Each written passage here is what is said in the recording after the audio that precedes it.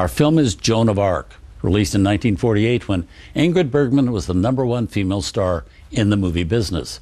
And now she was taking on the most demanding role of her life.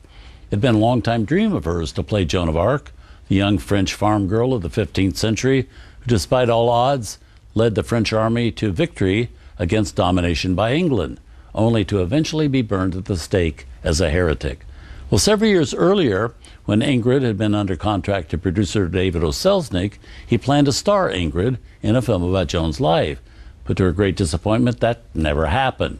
So once Ingrid was free of her ties to Selznick, she played Joan on Broadway in a play titled Joan of Lorraine by Maxwell Anderson, which became the must-see ticket of Broadway's 1946-47 season. Soon after that, she formed a production company called Sierra Pictures and made this movie version. Her producing partners including Walter Wanger and director Victor Fleming. Fleming also directing this film about Joan of Arc, as he had directed Ingrid in Dr. Jekyll and Mr. Hyde. Now, Joan of Arc was planned as an epic on a scale of Gone with the Wind and became the most eagerly anticipated film of the year. But the film seemed to have been jinxed at every turn.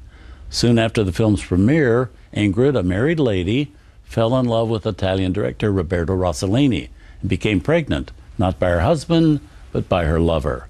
Well, the public was shocked at the news, which led many to shy away from seeing this apparently unsaintly actress playing one of history's most saintly women. So the film never did earn back its cost. It did bring, however, Ingrid an Academy Award nomination as Best Actress and introduced to the screen for the very first time Broadway actor Jose Ferrer. So we bring it to you now from 1948, Joan of Arc.